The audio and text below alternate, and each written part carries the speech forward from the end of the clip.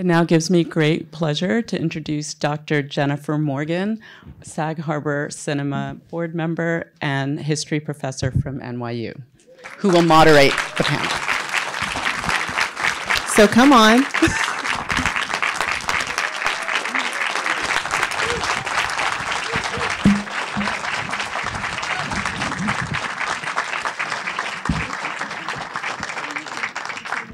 I'll sit here on the edge.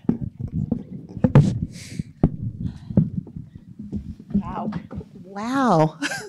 Look at all of you all. It gives me great pleasure to introduce, thank you. To introduce to you two people who you saw on screen and two people who you didn't see but who were all over it. This is Donnamarie Barnes. Thank you. Donnamarie is the Director of History and Heritage at Sylvester Manor and the co-director and chair of the Plain Sight Project. She's an acclaimed photographer and photo editor, a longtime resident of Sag Harbor, and Director of History and Heritage of Sylvester Manor, a historic home and farm, which you've seen much about, which has as its origins a slaveholding provisioning plantation. Donnamarie serves on the steering committee of the Northern Slavery Collective, the board of trustees of the Greater Hudson Heritage Network, and I'm going to say this like 4 times because it's written down here, and is co-founder of the Plain Sight Project. Next, we have David Rattray.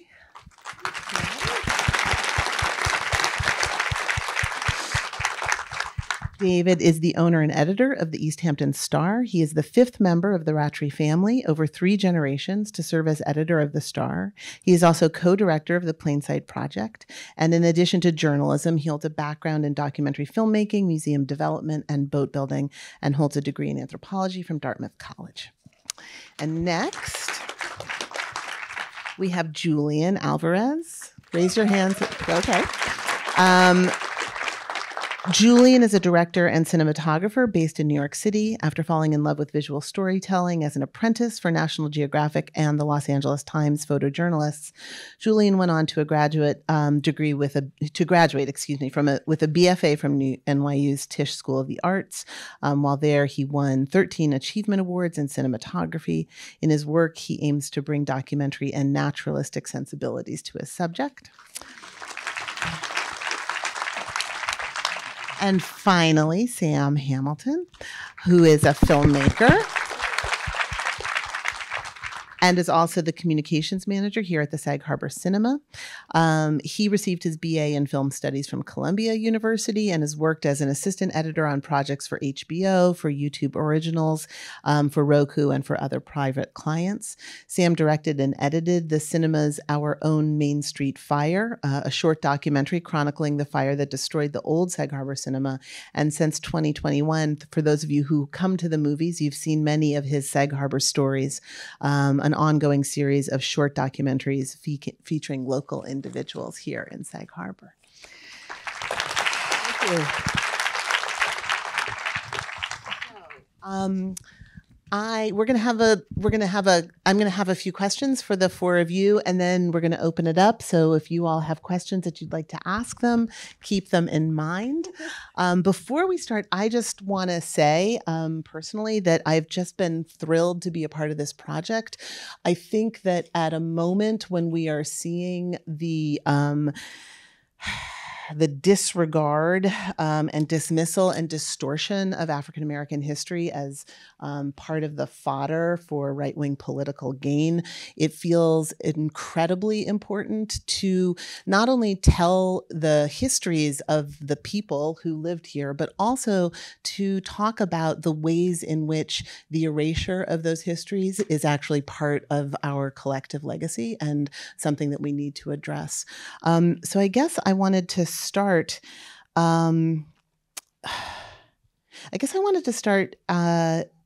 Donnamarie, with something that you said in your conversation on film.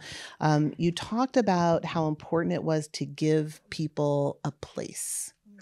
And I feel like a lot of your work here is about recognizing the importance of place, the placefulness of Sylvester Manor, but of the lives of these free and enslaved Black men and women who were part of the East End. Can you talk a little bit about place? Sure. Is this on? You Yeah. can hear me? Okay.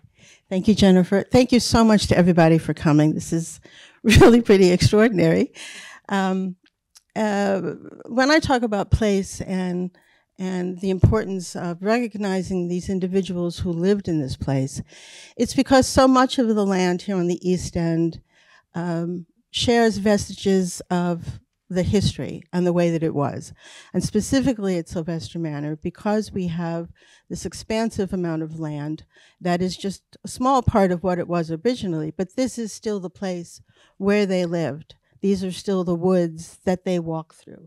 And so the feeling of being in the same space as these individuals whose names we didn't know, whose stories were not told, is incredibly important to me. And as I walk the grounds, as I photograph on the grounds, it's their memory that I'm evoking. It's seeing it through their eyes that I'm trying to do.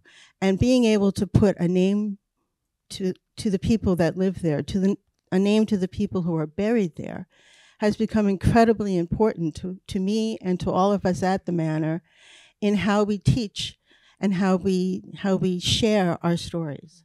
So the place, I have a phrase that I use called, the memory is held within the landscape, because the very land itself speaks to us and tells us the stories if you take the time and are quiet enough to really listen and to be able to put their names to it.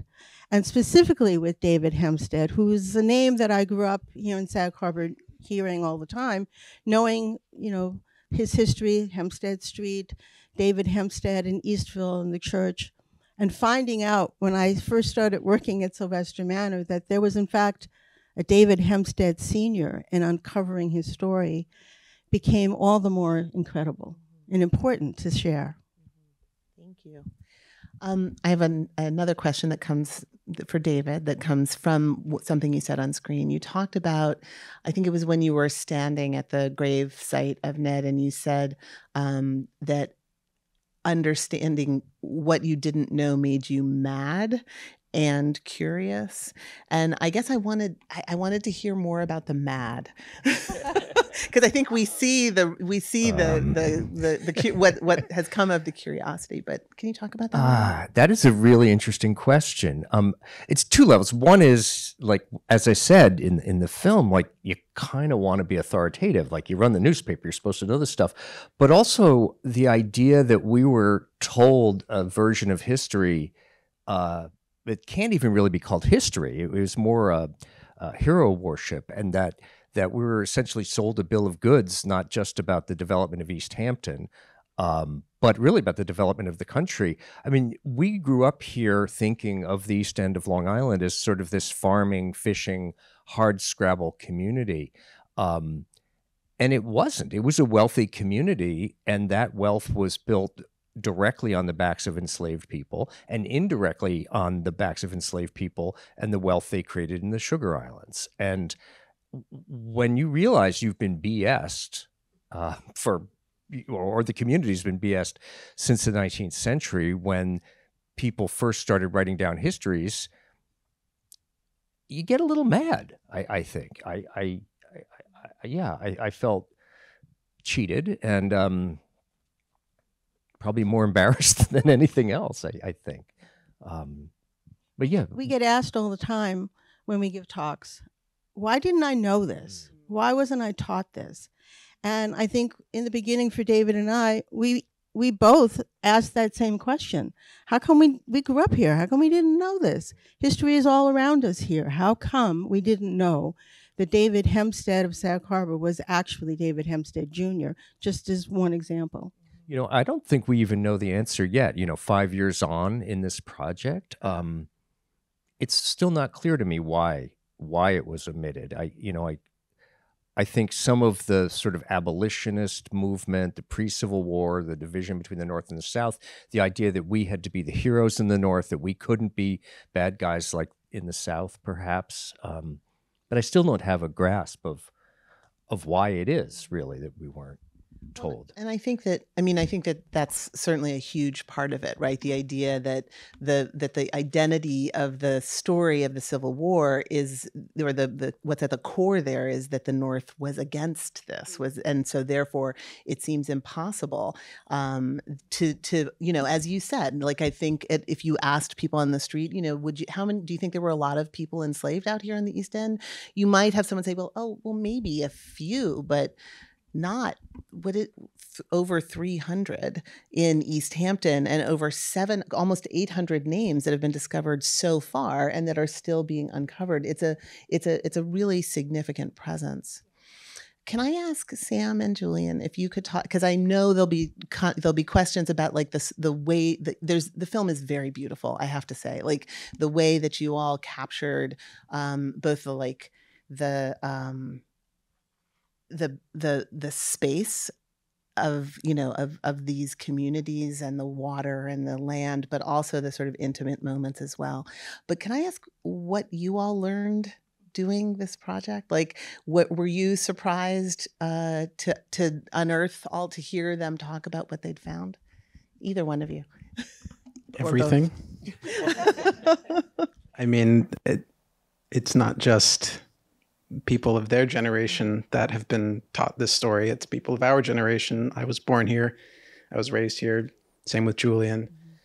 We're younger, but we're not children, but we're still not telling these stories.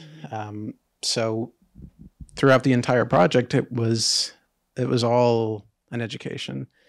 And that's why we tried to listen as much as we possibly could, take guidance from Donnamarie and from David, because these stories deserve to be told. It's a story of our community as a whole, and I think for me at least, it comes out of the work that we've been doing at the cinema with these Sag Harbor stories, and the small idea with that is to try to elevate the characters in our town that really make it special and make it unique. And this is sort of an extension of that with much more importance historically and significance. And it's been a real honor for me, I know, to be able to help sort of shepherd that story onto the screen. Yeah, absolutely. I would hope that everything that people have learned from this documentary, everything inside of it is stuff that I learned as well. I grew up out here, and in high school, we were taught a very simple narrative of good guys versus bad guys in the Civil War, the North versus the South, this fight against slavery, and that it's an impossible concept that there would be slaves in the North, let alone in a place like the Hamptons, especially then growing up in the Hamptons and seeing the summer crowds and the identity that the East End of Long Island has in our present conscious. It's almost impossible to think that there was this forgotten history, but it was incredibly humbling, eye-opening that within a matter of minutes with speaking with David and Donnamarie, and on our first day with Donnamarie, for example, we were filming in Sylvester Manor, and when we went up to the attic, it's one thing to hear someone say there were enslaved people here. It's another thing to hear their names. It's another thing to hear information about when they died, what they did. But then it takes on a whole new life when you see carvings in the wall that these young boys made. And that was just one anecdote, one small story out of potentially thousands in a small town that can be applied to the rest of Long Island, the rest of the North, the rest of the country. So now that I know, it's impossible to unsee it, and that's not a bad thing at all. Thank you. Yeah. Can I ask Donnamarie or David to talk a little bit more about the scope of the Plain Sight project, maybe parts of the project and where it's going that maybe were gestured to in the film, or that haven't yet been gestured to? I'll start. I think with this project, with working in partnership with the cinema, with the creation of this documentary, with Michael's work, his beautiful paintings that we commissioned for this project, that has already taken the project to a different level. Having all of you here in this room, that's a very special place in the lives of us who live here in Sag Harbor and East End. That's already taken it to another level. We are also developing a school curriculum for students to experience some of this information and the work that we're doing. And so as we get bigger, David and I are doing a series of library talks in the next few months. And hopefully this summer we will be back here at the cinema to do another event and throughout the Sag Harbor community. As we get more and more stories, we get more and more excited to share them. And having that work replicated in different communities. We have had people come and say to us, we want to do this where we live. And I think if you talk a little bit about Brooklyn. Right. Yeah, so maybe it's probably getting on a year ago, but we did a Zoom talk for the Long Island Progressive Coalition, I think it was. Poor People's Campaign, thank you. And there was a guy from Brooklyn who ran a youth group in Brownsville, small kind of empowerment group, homework help and getting kids into college. And he invited us to come speak. And it turned out that they were essentially living in a community like this, which was, had an underpinning of slavery. And we asked the question whether our method of looking at, as Donnamarie said, the wills and last testaments and account books and old maps and censuses would work. And we have been working with these folks to try and figure out who might be buried in this little-known African burial ground in East New York. There is a Dutch Reformed church across the street where they have headstones, and under a branch of the Brooklyn Public Library and a playground was the African burial ground. And our project there with these kids is to do research and try and put names to people who might be buried there. We are really just scratching the surface. We talked about 770 names. We haven't really touched Southampton yet. Right? And just the other day, we learned about a whole relationship between Gardiner's Island and a family that ends up in Bridgehampton, the Crook family. I mentioned one of the members is Drusilla, just in passing. But there's so much more to be told. This entire Long Island's entire landscape, Manhattan, really is a landscape of slavery. The roads that exist today were walked by enslaved people, were made by enslaved people. The street names here reflect that, the enslavers. And I think that this question of place, which comes through very strongly in the film, is really important because it's not difficult, knowing what we know now, to sort of walk around with our heads in the 18th century, thinking about these individuals. Maria, for those of you who knew the Latham House, Maria was enslaved there until 1811 or 1812 when she was manumitted. All of this was probably an enslaver's property at some point. I think that, the historian and professor in me just has to say something, which is that you all talked about Sylvester Manor being a provisioning ground. And what that means is that food was being grown here to be sold to the West Indies, Barbados in particular, but in general, in order to feed enslaved people, because they had transformed the islands into sugar plantations so extensively that they couldn't feed themselves. There wasn't enough land to grow food. And so economically, this region was crucial to to sustaining slavery in the Sugar Islands. So the fact that there would be enslaved people, not just on Shelter Island, but because of course, with routes of trade, when a ship is carrying goods from one place to the next, it's carrying people as well. And one of the ways in which enslaved people get sold, we think about the Middle Passage, right? That one journey and landing and being enslaved where you land. But in fact, there's a huge secondary and tertiary slave trade where planters would use the cover of a ship that was going to, transport rum or sugar, or to bring back shoes or clothes, in order to sell smaller numbers of people, because it was a tax situation where you were, if you sent an entire cargo ship of individuals from Barbados, let's say, to Rhode Island, you would be under the gaze of the authorities more intently for tax purposes than if 10 people were on board that ship with a huge load of sugar and rum. So there are economic ways, there are economic connections that explain why there were so many enslaved people here, even as they have been erased. I had one. I'm sorry, I just got lost in my own. Keep going. No, I'm done. I will say one thing to follow up on that is, one didn't have to be a member of the Sylvester family or some large landowner to get a piece of this.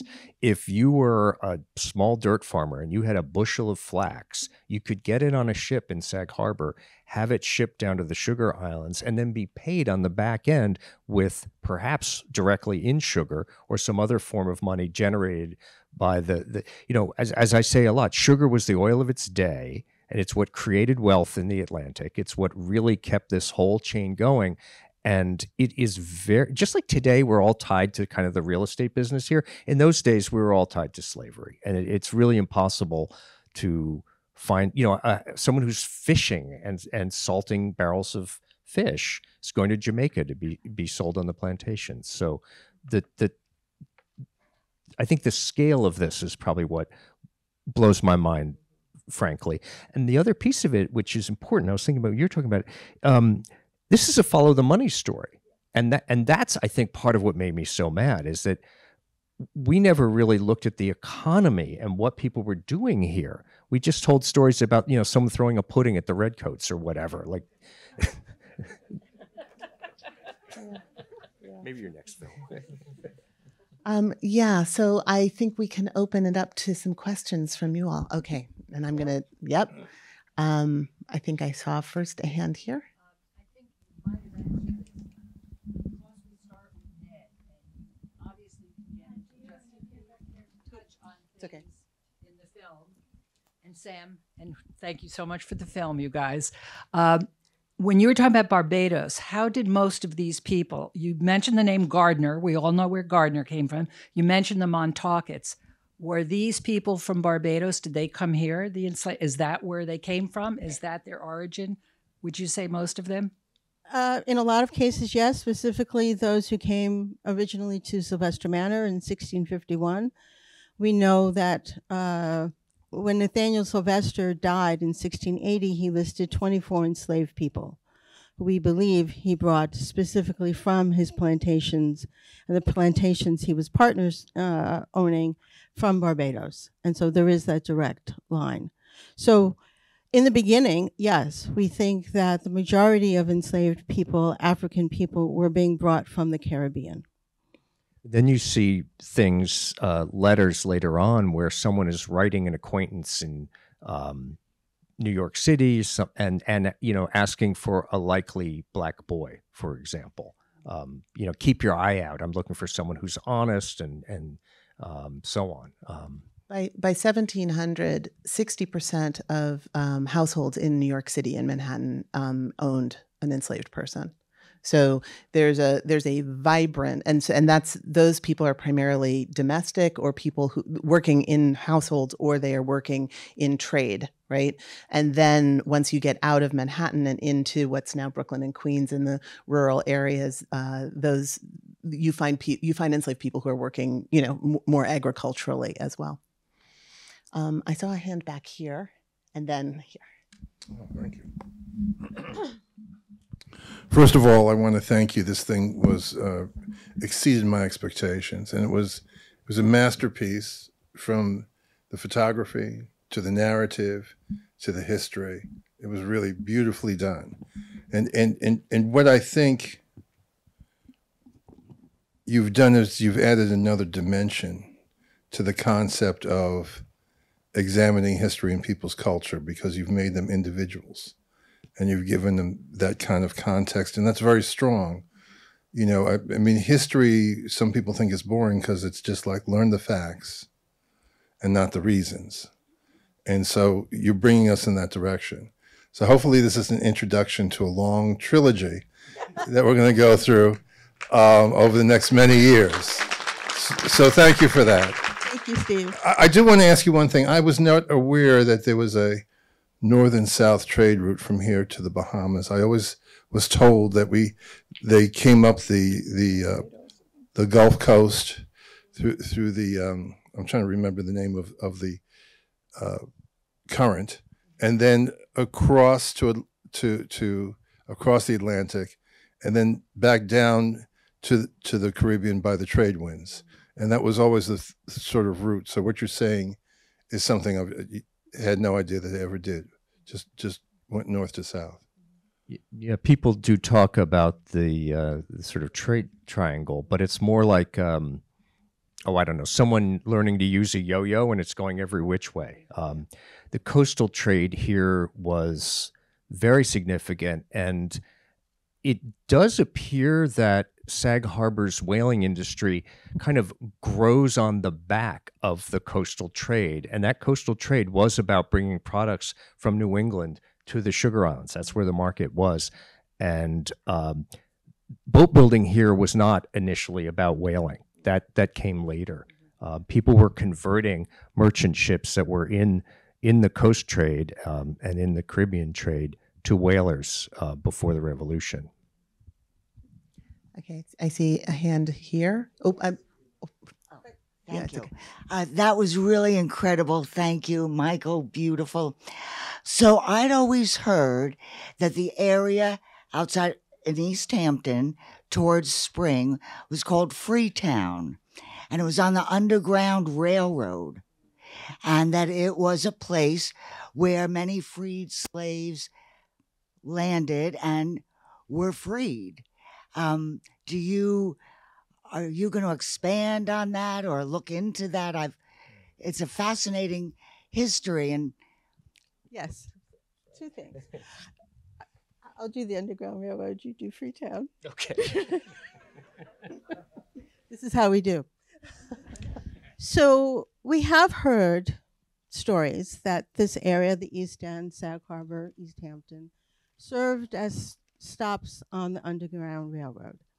At this point, it's really just oral history. We have not found any hard facts about it, which we may never find, because the whole premise of the Underground Railroad was that it was secret. It would be wonderful if we do. However, our point is that there is so much history in the 200, 300 years before the Underground Railroad came into being that we feel is right now more important than learning whether or not, someone hid a runaway enslaved person from the South in their corn crib. I'd much rather know that Mariah lived upstairs 200 years before that, or 100 years before that, and to know the names of the enslaved people who were already here, who were not running away from something. And if that turns out to be true, that communities here on the East End, houses, individuals did help enslaved people who were seeking their freedom, self-emancipating themselves, coming from the South before the Civil War ended, that's a wonderful thing. And that makes us all feel really good. However, unless you know the history that comes before it, it doesn't matter how good you feel about the Underground Railroad.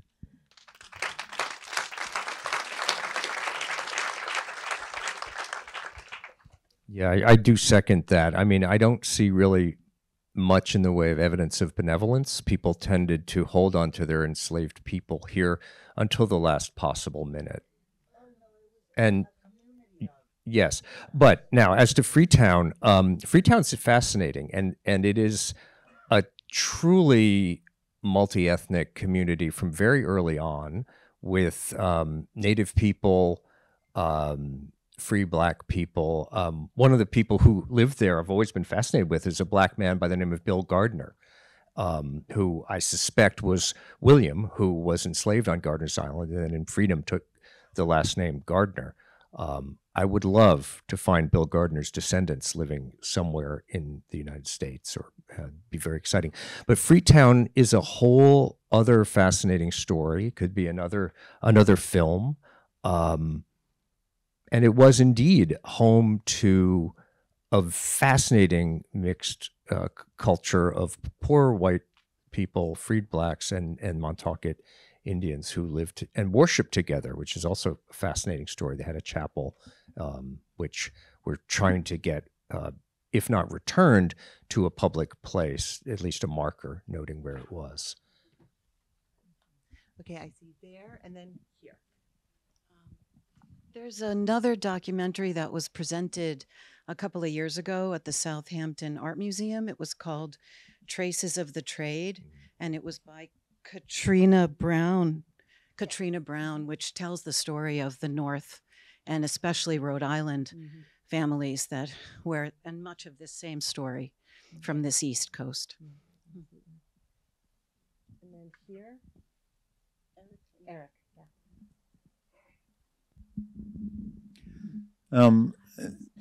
Have you uncovered any evidence of a slave marketplace on the East End or on Long Island in general? The answer is no, and I think we probably won't, because in a way what we were talking about before is this smaller scale trading in human beings that goes on. People are sold in individualized transactions.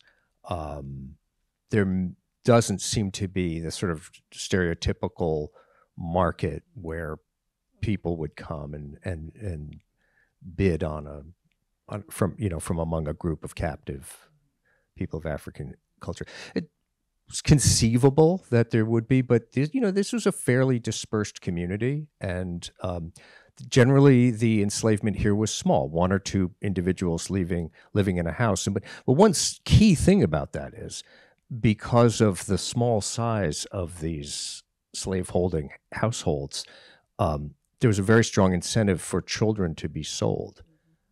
So family separation may well have been a bigger factor here than in some of the larger places. When one thinks of plantation slavery in the South, yes, there's family separation and all sorts of horrible things went on. The horrible things went on here as well. On top of that, more children being sold away. One of the stories that I'm fascinated with is a girl. The Montaukett boy who's working. He's 5. We have a 5-year-old Black girl who goes to work in East Hampton in 1800, taking care of a baby. I think that one of the things about slavery in places like this is, of course, it's like every day. In its smallness, maybe you see even more of its cruelty and of the saturation, right? So you don't have like a physical place like there is in Charleston and in New Orleans, and these physical spaces where it was the slave market, and that carries a very profound kind of brutality with it. But there's this much smaller thing, and I think that you hit exactly on it. Like if you are enslaved on a small plantation, your children are not a small plantation or in a small household, your children are not as valuable to the owner to stay. It makes more sense for him to sell them off. And the idea of childhood, of course, when you are putting 5-year-olds to work, is also really complicated. Yeah.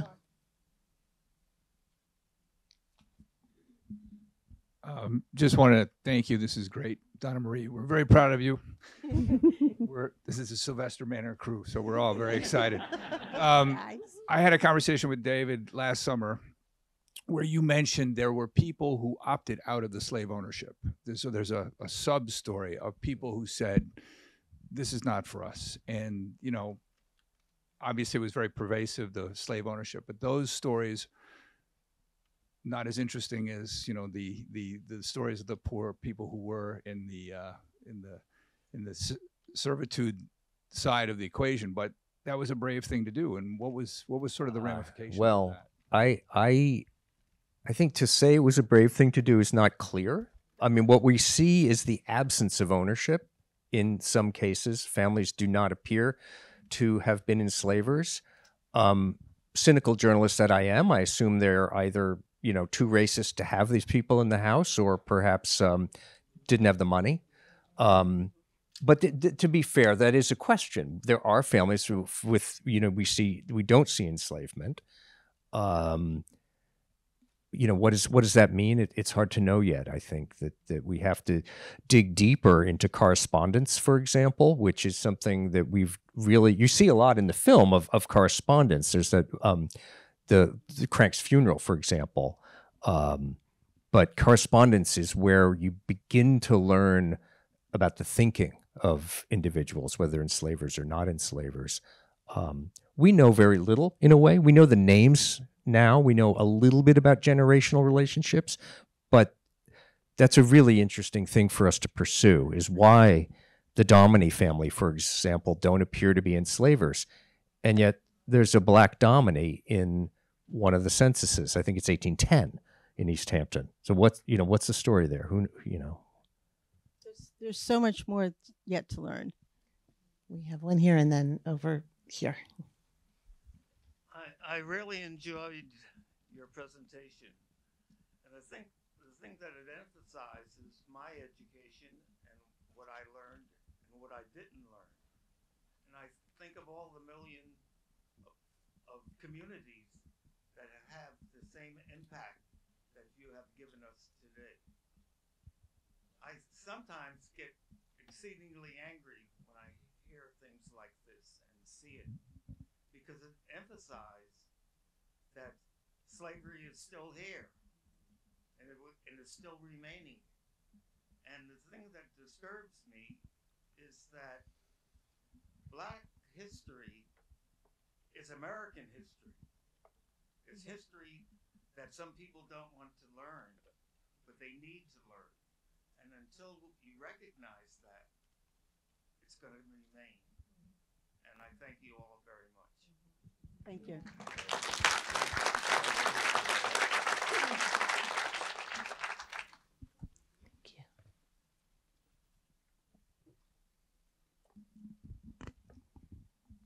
Thanks. I wonder if you've been able to be in touch with any descendants of the Hempsteads or anyone. Well, I mean, I know it's probably a hard thing to do. It's so long ago. But Great question, but the answer is not yet. We are ever hopeful.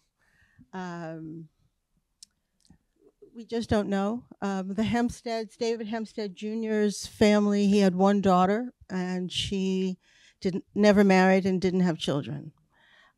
David Hempstead Sr.'s additional children who remained on Shelter Island, he lost 2 grandsons in the Civil War, and we just don't know yet whether there are any others, but we are ever hopeful.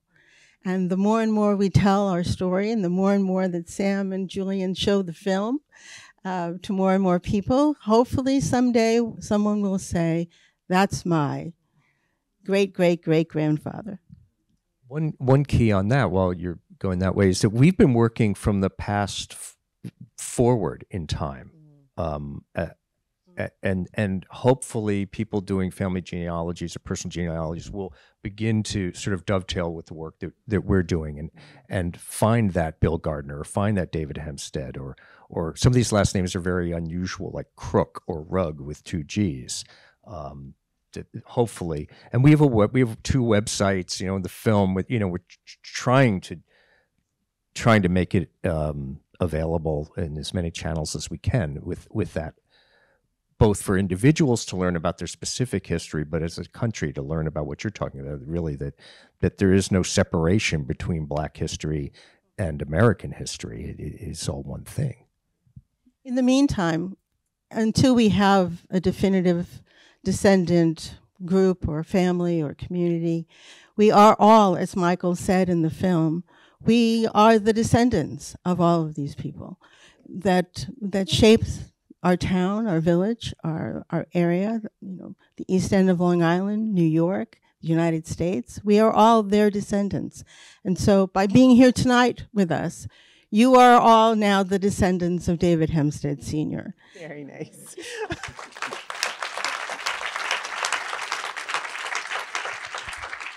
I think we have time for one more question over here.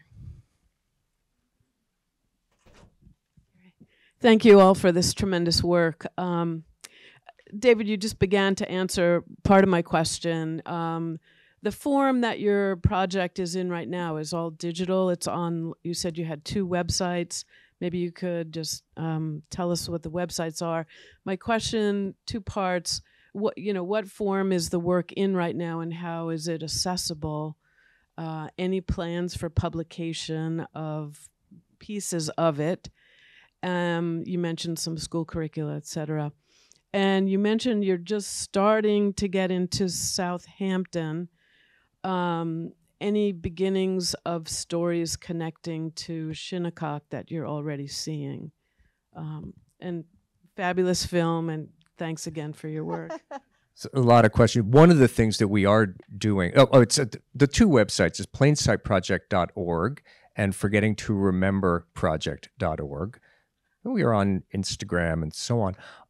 But we've begun putting brass markers for individuals in East Hampton Village. So we have the names of several enslaved people. They each get their own brass brick, basically, and then we're installing that in the sidewalk. And yeah, Donnamarie pickup. I just drew a blank on what I wanted to say. Darling. Okay, I got you. Where do we go from here, and how do we make it bigger? Well, yes, at the moment we do have a digital presence. We will continue to do talks like this. We are going to creep into Southampton. We're going to do a talk at the Rogers Memorial Library in March. And I suspect as we started, when we began this partnership with Sag Harbor, with the Sag Harbor Cinema, and we were planning our 2021 talk here, there was a moment we said to each other, but we don't know anything about Sag Harbor. And so as we prepare to go into Southampton for a talk, we will start to look at names, who are the acknowledged founding fathers, and you start there. And the names are all, one second, the names are all interconnected, everybody intermarried, and it tends to be the way that the enslaved population spreads as well. On the Shinnecock connection, there's a story we tell in the exhibit upstairs very briefly. It's about a 1657 arson plot in which a Black woman conspired and perhaps paid Shinnecock men to set fire to some of the Howell family barns and buildings. So, the sense, I don't think we didn't really get into it, but there's a sense of constant resistance as well that you can read between the lines, or in this case, very specific. 1657 is early. But you have a Black enslaved woman plotting with the Shinnecock to burn a Howell member household, and that's significant. It's really significant. So I think we need to wrap things up. And I'm going to do two things. First of all, I want to thank all of you for being here. I also just want to say that my relationship to this project comes via my role as a historian and my service on the board of the Sag Harbor Cinema. And I just want to say that it's something that I'm incredibly proud of, that the cinema is partnering with projects like the Plain Sight Project and trying to create a space that really is about more than going to the movies. But having said that, it's a great place to go to the movies as well. So I just want to say that this is a community theater, right? This is a community-based project, and the fact that we have had the great honor and pleasure of partnering with the Plain Sight Project is just extraordinary to me. Those of you, because there's so many of you here, those of you who have a wristband, I hate to say it, can please come upstairs to see the opening of the exhibit and to see both the work of art that you saw Michael Butler doing in the film and others. And if you don't, and if you can't go up today, please come by again and go upstairs. It's an extraordinary collection that also starts on the staircase. So if you're able to take the stairs to go up and see it, please join us. So now please join me in thanking our wonderful filmmakers, Donnamarie Barnes and David Rattray. Woo!